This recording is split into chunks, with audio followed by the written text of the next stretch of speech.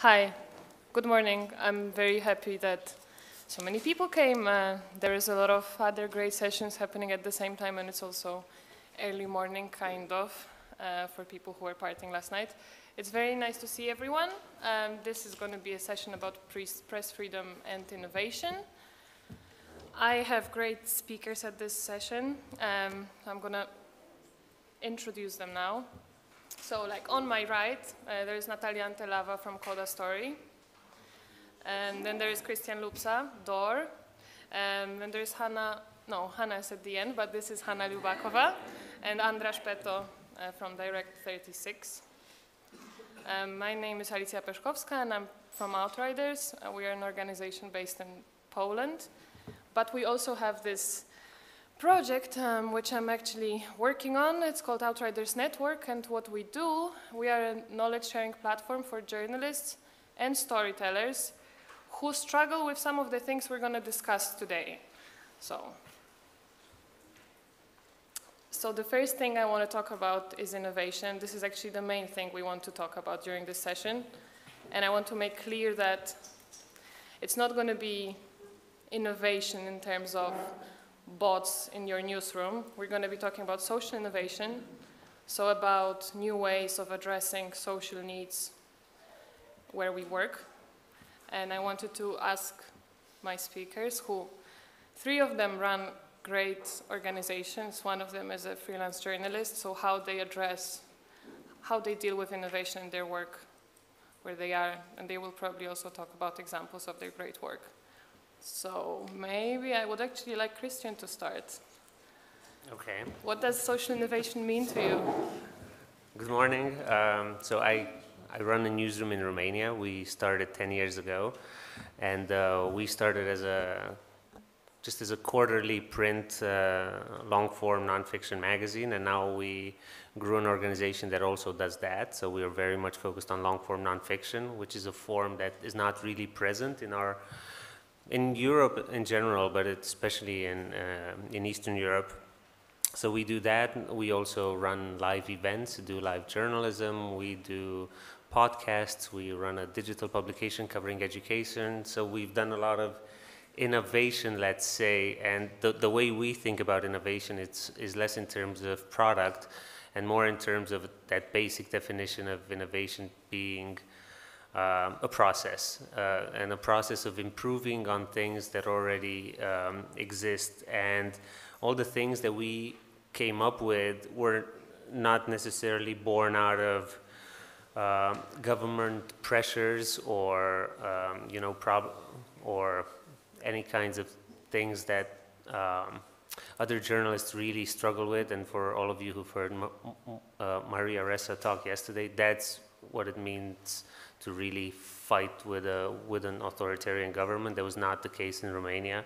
Our innovation mostly came from the fact that the legacy traditional outlets that were around were just not doing the kind of work that we wanted to do. So when we started the magazine, we did it because all of us had worked for commercial magazines where our editors and publishers just didn't care about the readers. They actually had nicknames for them that I'm not going to repeat here. So, and they kept telling us we don't have money to spend to do better journalism. So we thought, because we were naive, we thought, how hard could it be? So that's how we started really asking ourselves, how hard could it be to put out a magazine where you care about the content, you also care about the form, and you package it, and then you care about the experience of the people that are going to read it. So that's where we started, and we continued to, I guess, improve on that format. And in terms of process, everything we've done in the past 10 years has been learning how to do it better and how to add on top of it and how to build new things. And I'll say one more thing and then I'll let the others jump in. The good and the bad in Romania, and this might be true for some of your own countries, is that the best and most interesting journalism comes from outside legacy and traditional media. And I say this is good because it means that there's a space to create new things, space to try new things, And that is the perfect place where you can bring some of the new concepts that you've been hearing about here and try them out. The bad is that we are all still, I'm not going to use the word independent, but I'm going to use the word niche. So we're all still small. So our reach for people, for small newsrooms is limited. Maybe it's 10,000 people, maybe it's 100,000 people if you're lucky. Maybe if it's a big thing that goes viral, it might be 500,000 or a million people. That is still way under the reach of traditional media in that part of the world, who have done none of the things you hear about in Perugia. They've not even given it a shot, not in terms of form, not in terms of distribution, not in terms of business models. So they're still doing the same things they've been doing for 10, 15 years, and they still have the audiences that allow them to keep at it. So I think that's the bad, that the good journalism doesn't reach as many people, or the innovative journalism doesn't reach as many people as it could to really have an impact. Thank you. And I just wanted to say again that, like, if innovation is addressing different people's needs, those can be the needs. It can be a need to be connected, and yes, to kind of work on your own personal narrative or on a narrative of a community. But another need might be to actually get access to media that doesn't lie, which maybe, I don't know, Andras wants to talk to a little bit. How is it for you? Thank you for coming, and thank you for having me on this panel. And I think I just realized that probably this is the first time that I have the opportunity to talk under such beautiful paintings, and it's such beautiful. Normally, this doesn't happen when you go to conferences. Yes, we feel blessed, I think, all of us. So yes, so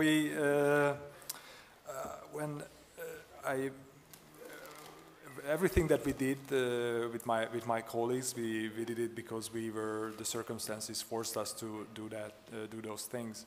We became, I don't know if we are innovating or we are innovators, but if we are, then it's by accident. So 5 years ago, I had a pretty comfortable job at a big media company. I was a senior editor and investigative reporter at one of the biggest media companies in Hungary. And remember that at the time we had this Chinese wall between the business side and the editorial side, and we were really proud of being totally ignorant of what's going on the other side. So now 5 years later, I run with my colleague Direct 36, which is a small investigative reporting center, a non-profit based in Budapest, and it has become totally natural to deal with business things and raising money and trying to experiment with new business solutions. But as I said, it happened because we were forced to do it. I mean, I had to leave my job because we came under political pressure at that company.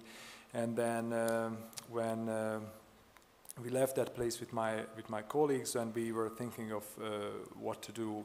And personally, I realized that, I mean, as much as I would like to be one of these big thinkers or visionaries, I am not. I'm a reporter.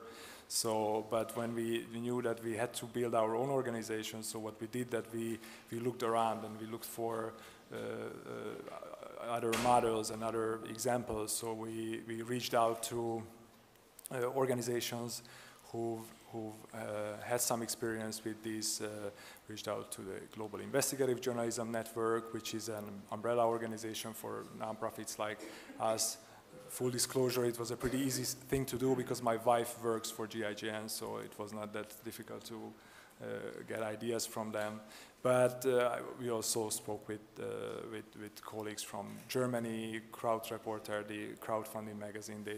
They gave us a lot of help when we were launching the organization Direct 36 4 or 5 years ago. And I think if we did something well, that was probably that we listened to others, because I think sometimes journalists have, you know, big egos, and it's very rare. I know it sounds unbelievable, but there is, and sometimes they think that they know everything better than others. And you know, running a business, building an organization, it sounds so easy. If they can write about complicated things, then this should be a cakewalk. And it is not. It's so I think it was a good decision to listen to others and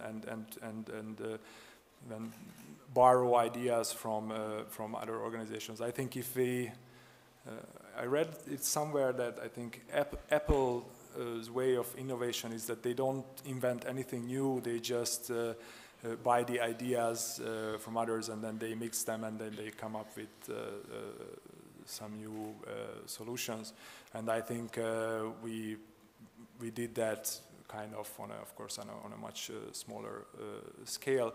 So when we created Direct36, first of all, we made this decision that we wanted to do only investigative reporting, really in-depth, very often data-driven investigations, because we simply, well, personally, we were more into that kind of journalism, and we were more attracted to that.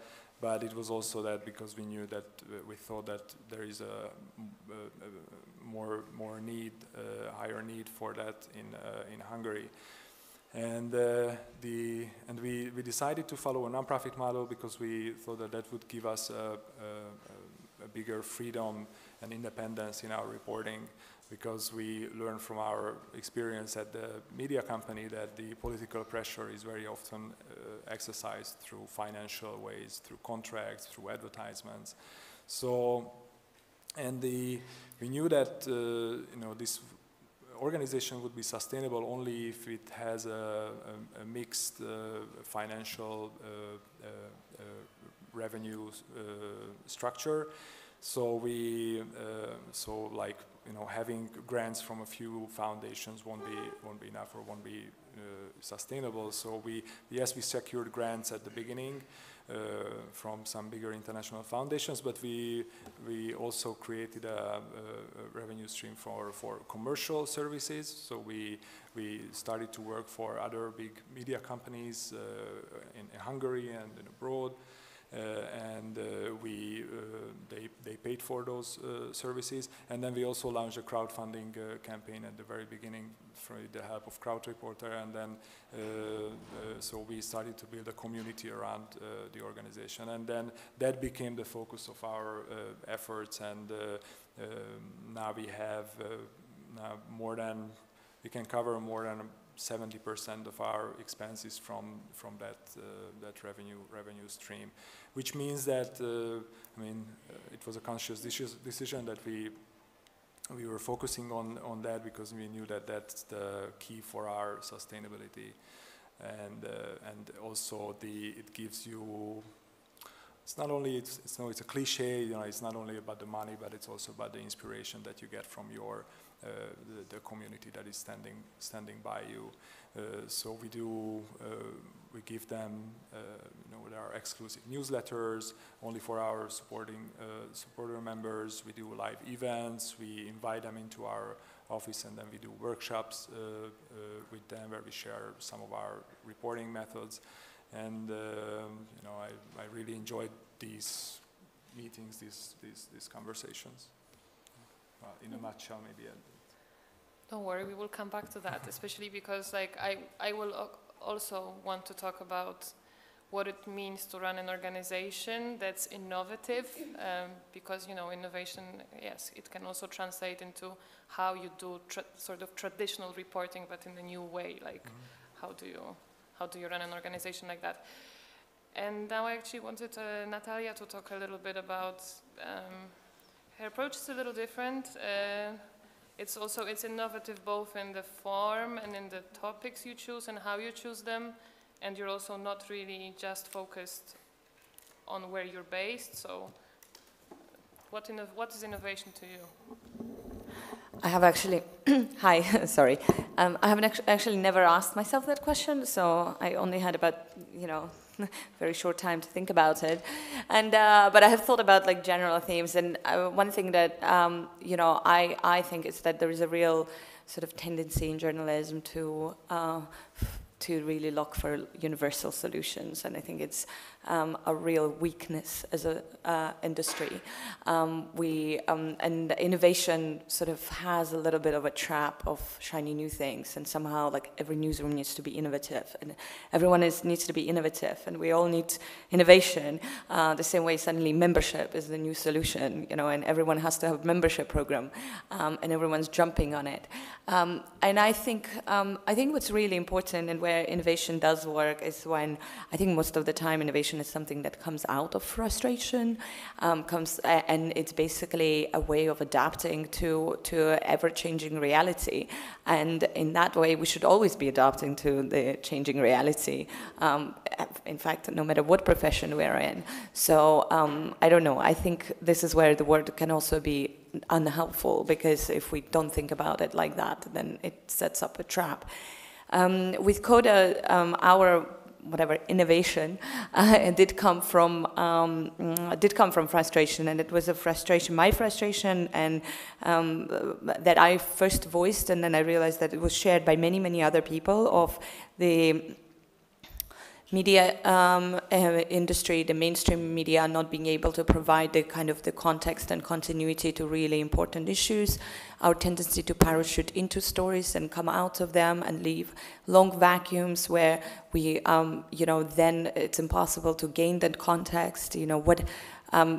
There's so many examples of that. One of them, which is getting old, but what happened in Libya between the invasion and Gaddafi's killing and the killing of the U.S. ambassador in Benghazi. It was 6 months when we basically don't know what went on, even though there were journalists on the ground doing some reporting.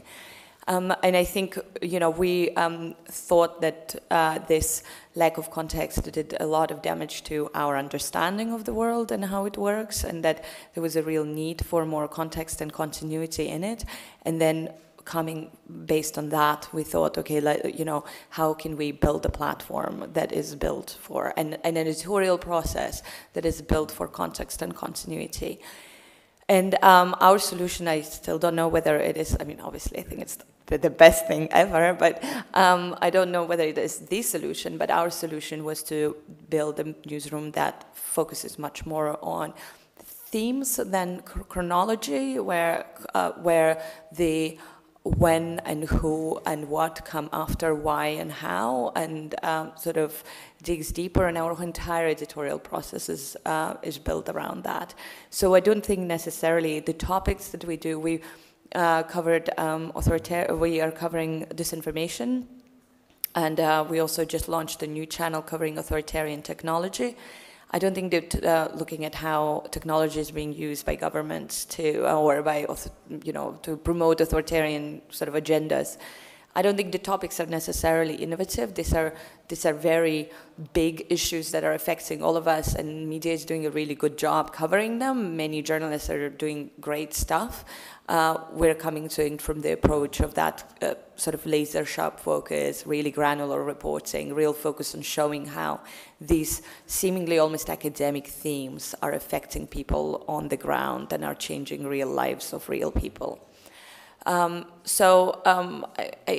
think for us also where innovation is, where thinking hard is very important is with the way we tell our stories, because I think there is a real a danger of a lot of worthy journalism being lost because it's not packaged and told well. And I sit on some I'm Georgian, and I sit on some juries for investigative journalism, and I read a lot of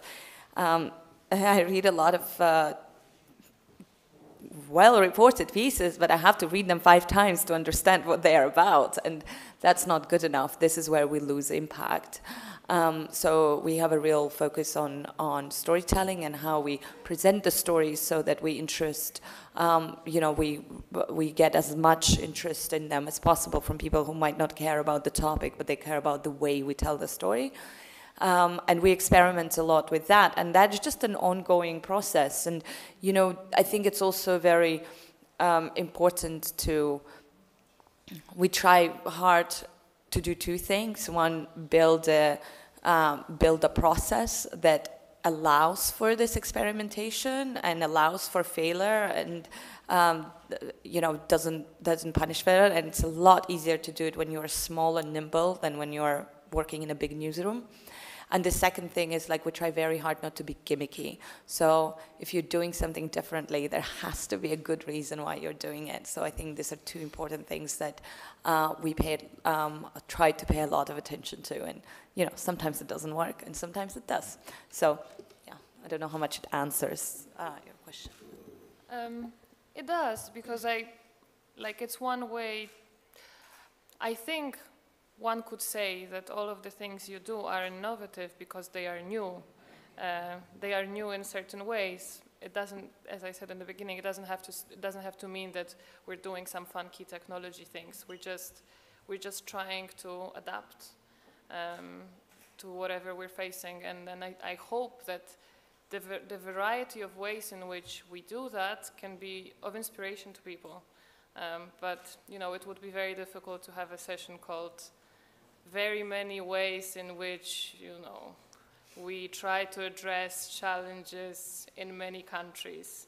So this is why actually the session is a little bit about debunking these terms. So the first one is innovation, and we still have Hanna to talk to it. I would like you to talk a little bit about what's happening in Belarus. And then we're going to be talking a little bit about press freedom and what it means, where, and what it doesn't mean, and how it affects our work, and how it doesn't, and how it's actually, I don't know, maybe necessary, a necessary component. Yeah, sure. So I'm going to break the flow of speaking about, how to run a specific organization in your countries. I'm going to speak about trends, some exciting trends that are happening in Belarus. But may I ask you first, since Belarus is not really, often frequently appearing on the international agenda, may I ask you first, what do you actually, how is Belarus perceived in your countries? Yeah, the silence is disturbing. So okay, basically I understand that you obviously know that Belarus is being called as Europe's last dictatorship. That's on one hand. On the other hand, you might have come across recent headlines on the New York Times and other media outlets saying that Belarus is a new Eastern European tech hub.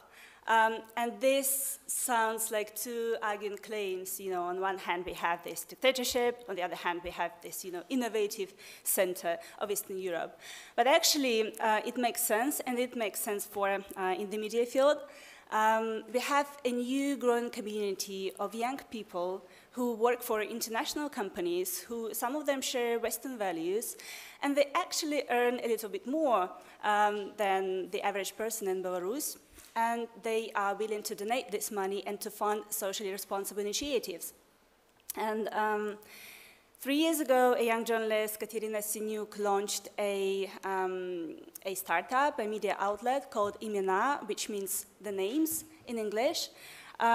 It promotes socially responsible journalism, and it basically brings an average person into the agenda of media outlets. So basically the idea, there is a problem, there is a powerful story about this problem, about the person, I don't know, with disabilities or kids with in orphanages who, have bad conditions, or women who experienced domestic violence, and then there is this button, donate.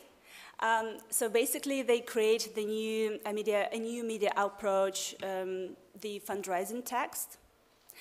And I checked yesterday, they raised up to $900,000. And I'm going to repeat that again. It's almost $1 million. And we are talking about Belarus, not about, Holland or Scandinavia or whatever. It's still a rather poor country. And so why on earth I was talking about these young tech professionals? Because I actually asked Katerina last year whether she has information, she has data on who actually donates to this organization. And she said that up to around 40% of those who donate money are actually tech professionals. Which is kind of interesting. For me, it's an essence of civil society. And why are they doing this? I believe, I have the theory that maybe because in such a repressive country as Belarus is actually the only way to participate in social and political decision making. So that's one example. Another example of a successful crowdfunding campaign was so the oldest newspaper in Belarus, it's called Nasha Niva, collected $8,000. It might not sound that impressive, the previous example, but actually this amount of money was aimed to directly support investigative reporting, which is still quite rare in Belarus. I have a background in investigative journalism myself, so it's kind of the field that is closer to myself. And it actually, well, it's still a risky job, not only because you have physical threats or there is a direct threat to your health or life, but also because it's a tough country to conduct investigations in. We have around 50 state institutions that can classify their data as state secrets, which means basically that you can't really ask for a comment, you can't file a freedom of information request, so you can't expect that in a country. But there are still some brilliant examples of investigative journalism in my country, which my colleagues did. Basically, some of them led to the resignations of high-level officials, to the change of legislative norms, so I guess it's a success. However, we are still threatened with defamation suits. It happened to myself a few times, but recently my colleague had a trial process, which he won, which is like super, super rare. It's like something unique, so, you know, this victory it's kind of very unique in Belarus. And I'm going to talk about the third trend, which is also kind of important. So as everyone in the world, you know, from media scholars to big tech giants such as Facebook, seems to agree that local media is now endangered. In Belarus, it's actually on the rise.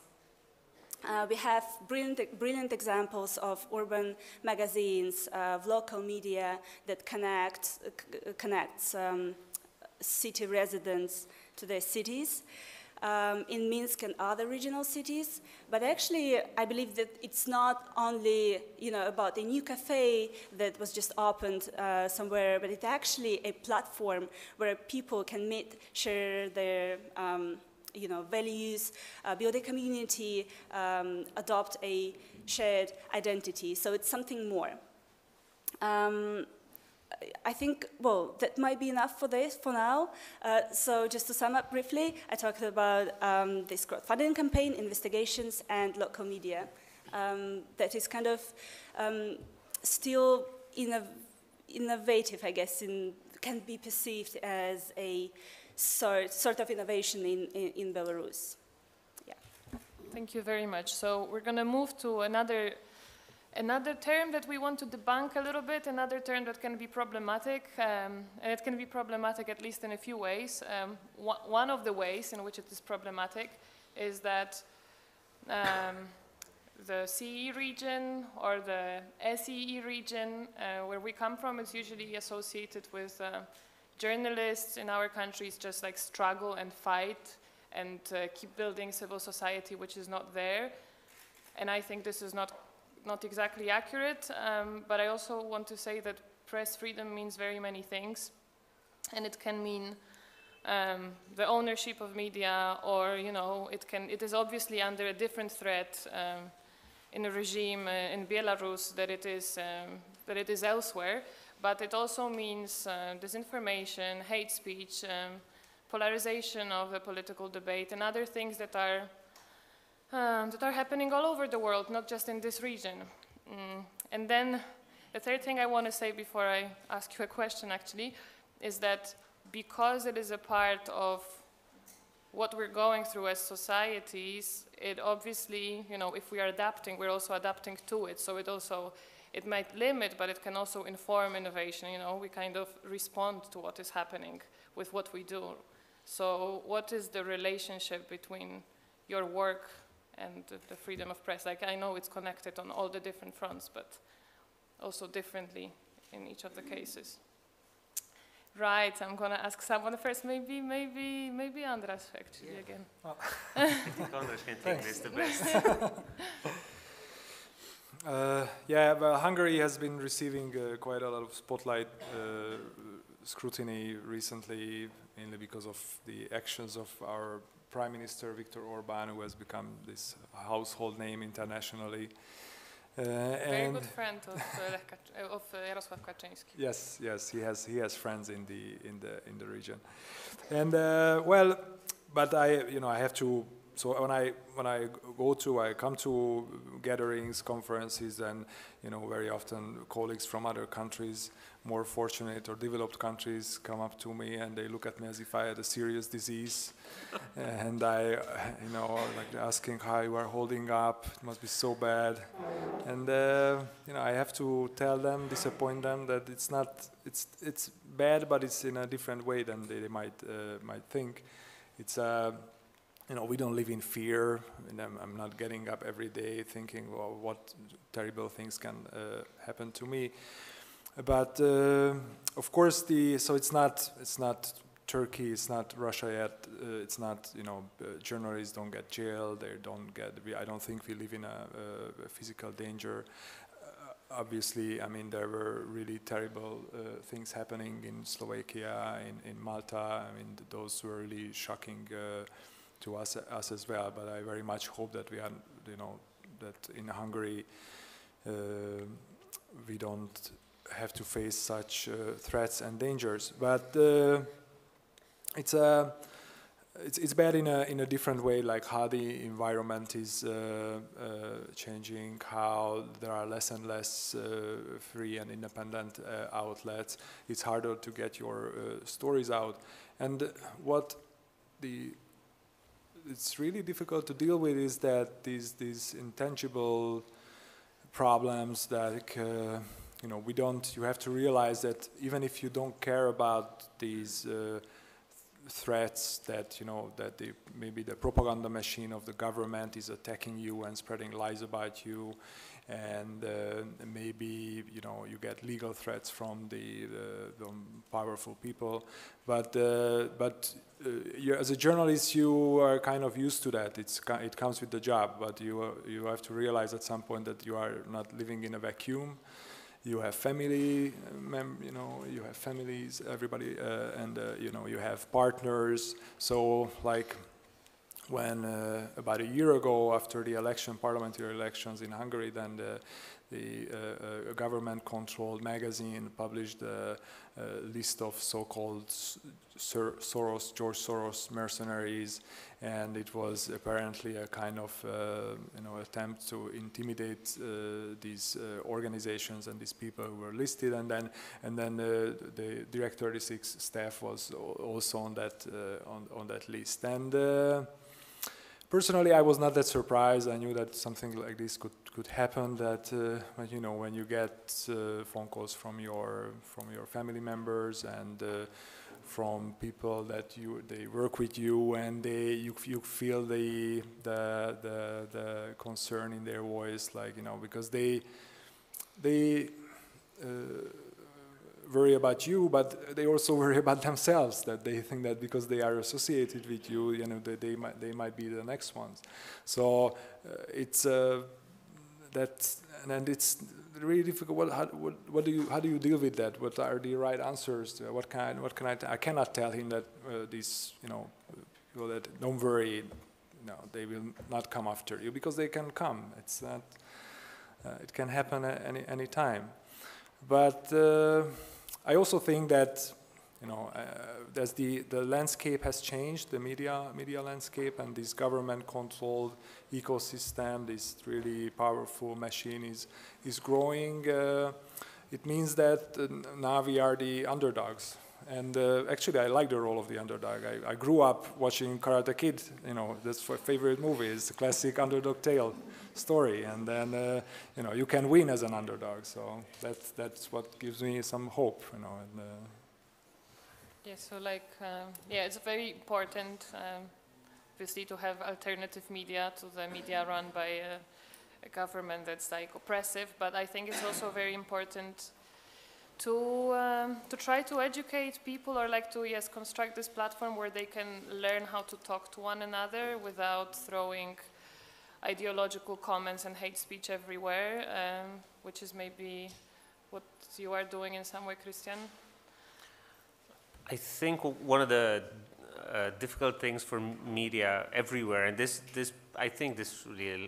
think all of us are fighting various campaigns of disinformation that are pushed to some degree from governments. And what has been very helpful for people in government, whether they're the opposition or whether they're in power, is they are very much using technology to fuel division. And I think this is one of the things you are covering, which puts journalists in a very odd position. And I think one of the phenomena we're wrestling with is, do we take a side? And if we take a side, how do we speak to our audiences or to people who are not our audience? And we see that all over Central and Eastern Europe, that some independent outlets have become, in a way, co-opted, for better or for worse, as the against the regime voice.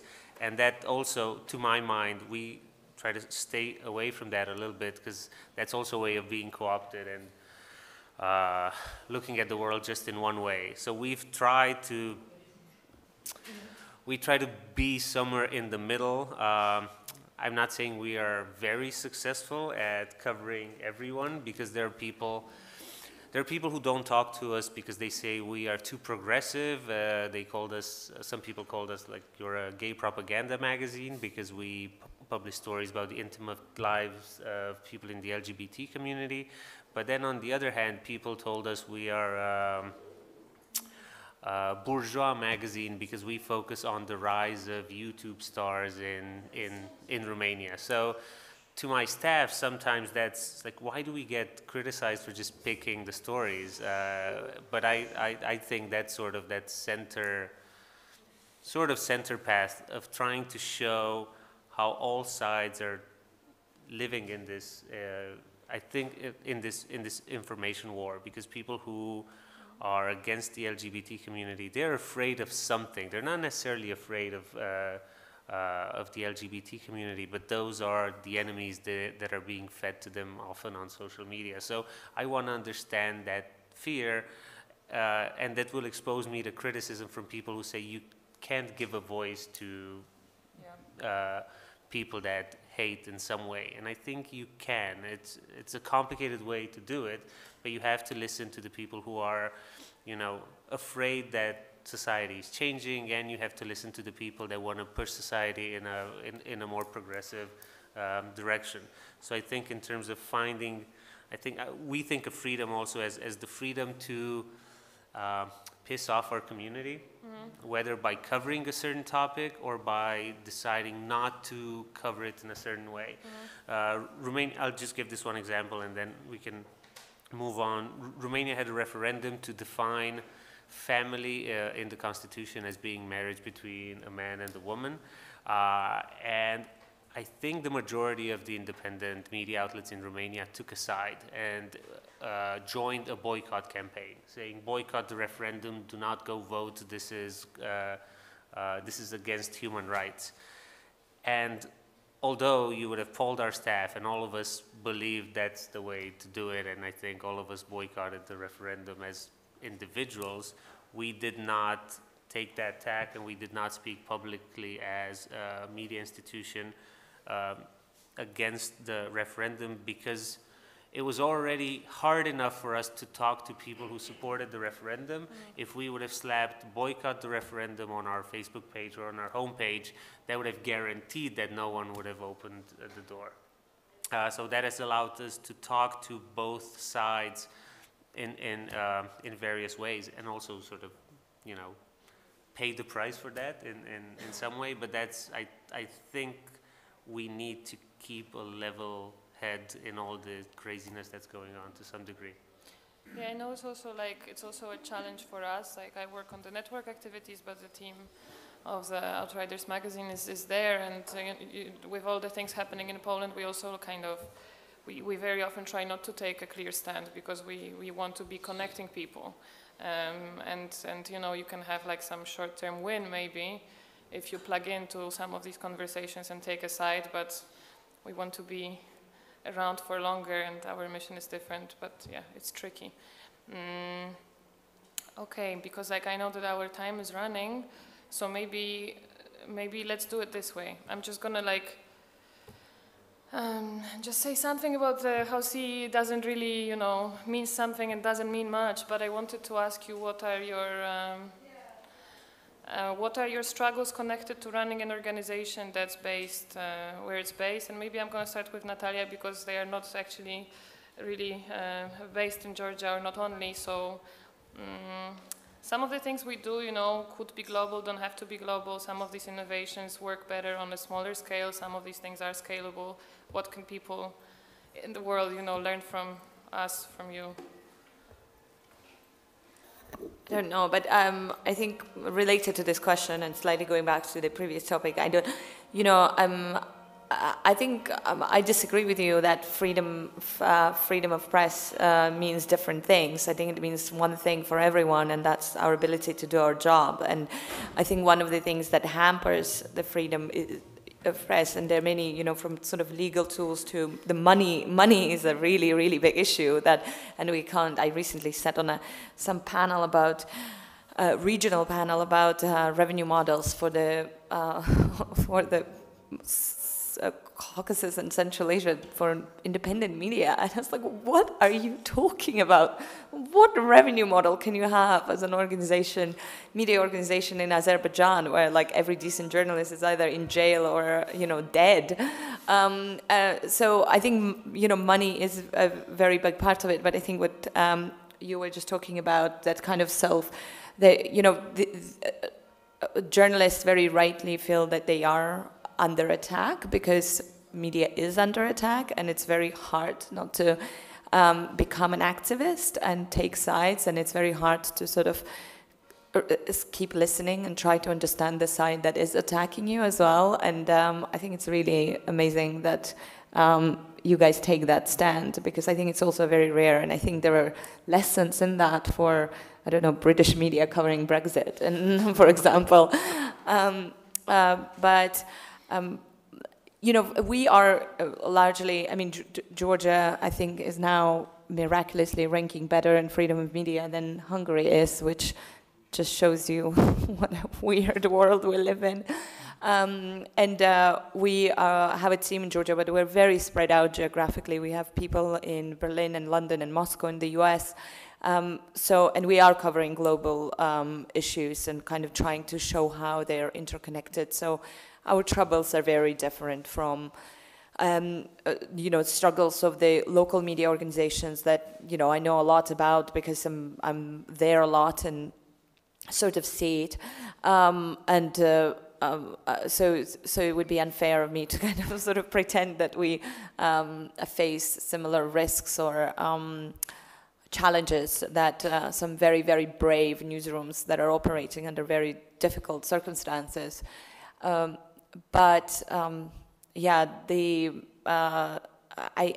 I think, you know, there are a lot of things that are happening that are also counterintuitive as well. And I think because, you know, going back to that idea that, you know, a lot of new comes out of frustration, I think we've seen some really interesting stuff that holds lessons for others come out of, you know, places where there isn't much freedom of media, or the freedom of press is very limited. And it's so interesting that you say that local press is flourishing in Belarus, because we found that in Russia, the regional, while the sort of the national, on a national level, the media is very controlled and very.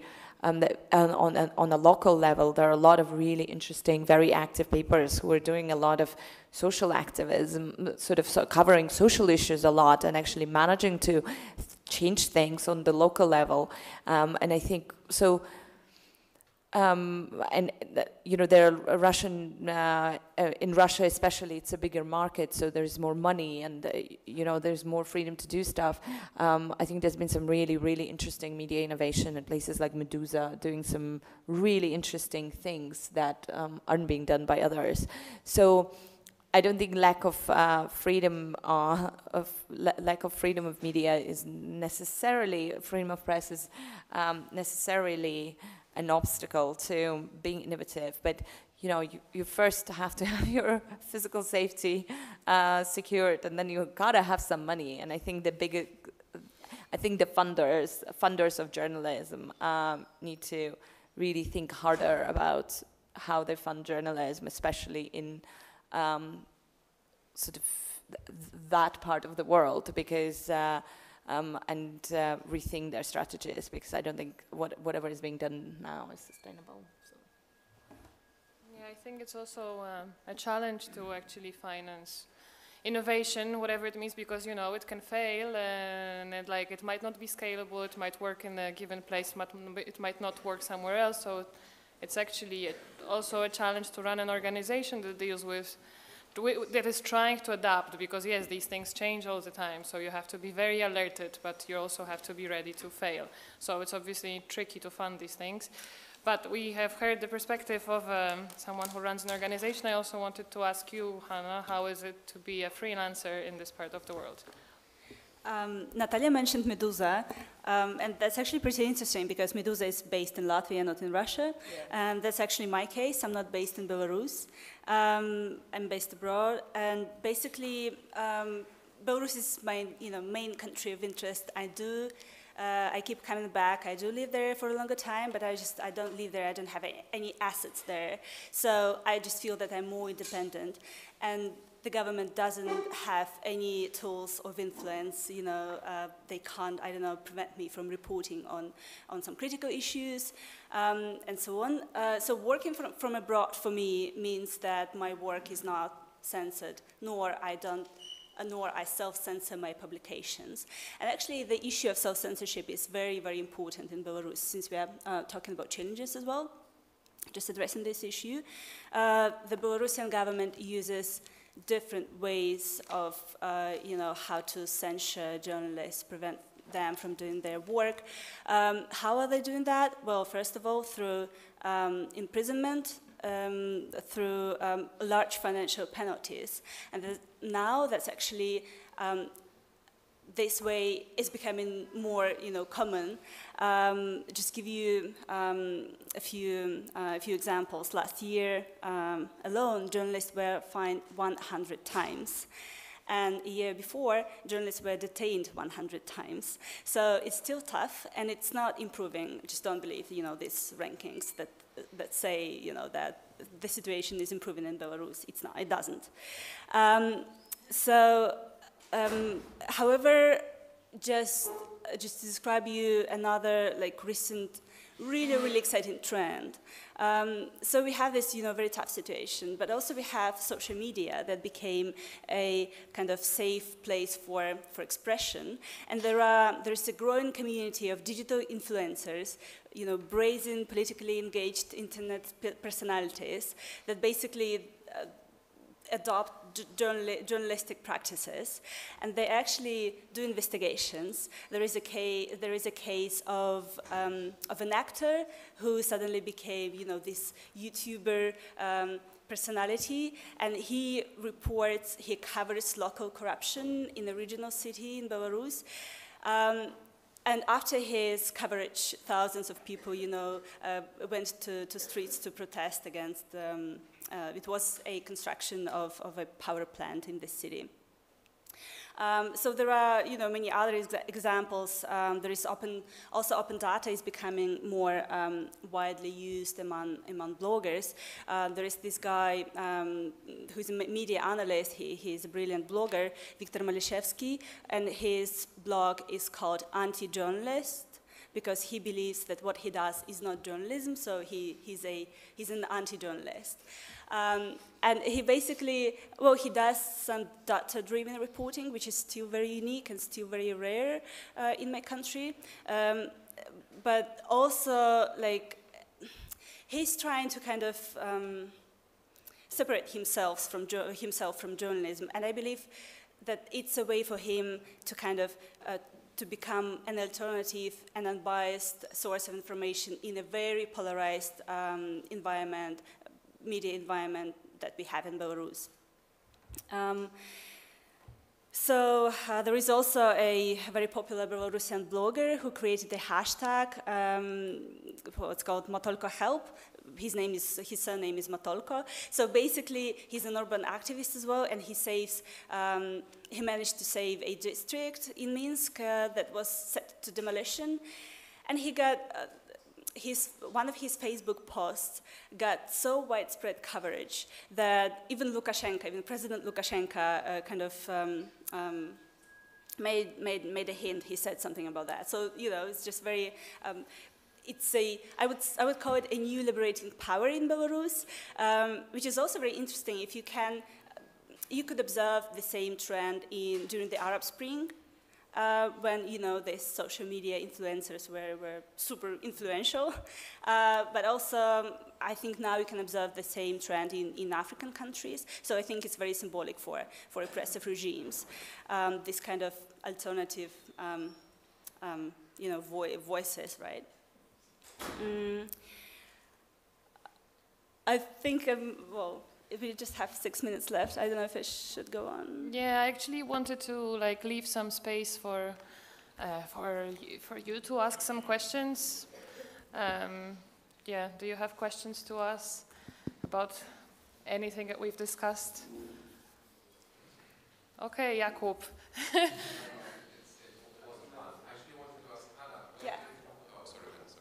Hi, I just wanted to ask Hanna, why do you think that local journalism is picking up in Belarus so much? Sorry again?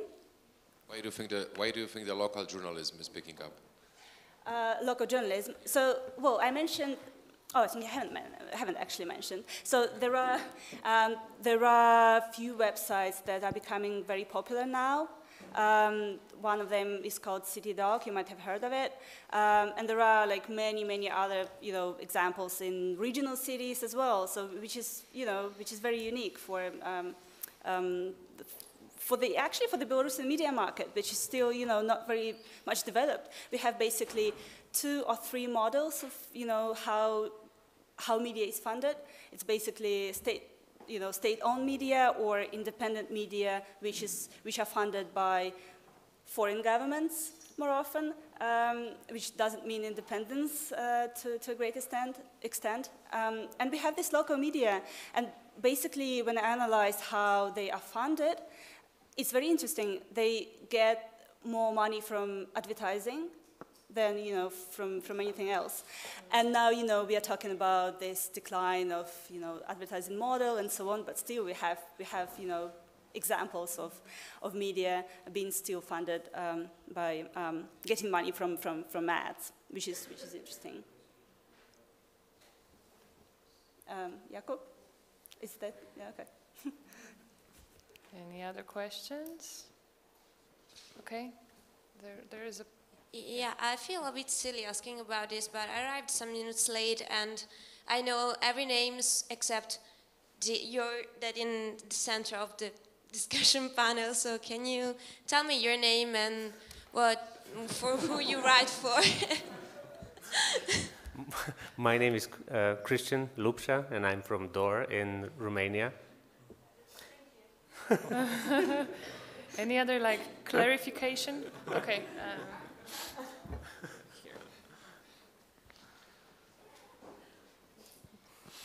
I just wanted to ask about Coda Story. You were talking about that you have sort of unique or innovative editorial processes as a result of trying to think differently about your journalism. And I was wondering if you can describe a little bit more what you mean and what sort of changes you've made to the processes to try to be innovative. Sure. Well, we didn't make changes to the processes, we made them up, and some of it was dictated by lack of resources, but some of the decisions. But basically, the problem we were trying to solve was the issue. So when we kind of thought, we identified the problem that was making us frustrated, which was the lack of context and continuity, and then we thought hard about, okay, how do we solve it, and why it's there.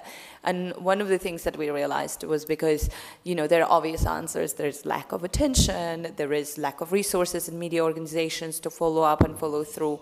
But one of the things that we realized, it was also the fact that all the platforms that we know, most of them, you know, in traditional media outlets, were built for as disposable, because traditionally all journalism platforms were disposable, right? You read a newspaper, you throw it out, something comes on TV, it never appears again, and so on. And so when this was translated into the digital space, it basically created that bottomless pit of updates where, and increased the workload on the reporters, where reporters would not be able, you know, had to like file past their, like what would be constantly file updates. So we thought, okay, can we create a platform that kind of lays it out more, that isn't that bottomless pit? And some of the answers to that were actually a decision not to do any breaking news at all, because we felt others are doing breaking news. We still do sort of news briefs and news updates, but we always try to add value with them instead of just rehashing something that is being said. That meant, of course, also basically not having advertising as an option at all, because it limits how much you publish if you're not constantly chasing the news story. And another thing that we did was, we thought, okay, so we're going to cover these. If we're giving thematic a priority over chronological, and if we're saying that, you know, like understanding the theme is more important than understanding sort of just knowing the date, that you know, led us to a decision that whenever we would, you know, we would pick a topic that we cover, say disinformation or, you know, any topic, and then we look at it and we would try to understand what are the themes that are run through it that you would need to follow in order to understand that bigger issue. And then each of it, so it's like almost like layers of an onion, right? Like, and then each of the stories that we publish lives in one of the themes that are, I mean, if you go on the website, you can see it visually. It's easier to sort of understand. And what it did, which was an unexpected kind of outcome of that editorial decision, it obviously affects how the editorial is commissioned, because we're always thinking, okay, where does it fit? And if it really doesn't fit, maybe it shouldn't be here, you know? So. But another outcome of what happened is that we realized that that approach creates stories that have an incredibly long shelf life. So we can republish something that we ran a year and a half ago, and it will still be sort of valid. And that I think is quite a valuable, you know, thing in today's world. So this is basically an outline. So we need to go now, but what I want to say at the end, apart from thank you very much for coming and thank you very much for coming, is that journalism is under pressure, but I also think in some way it is an exciting time for journalism, and there is a lot of things happening, and we've heard about many, many interesting examples. So I hope you leave inspired and enjoy the rest of this day. Thank you.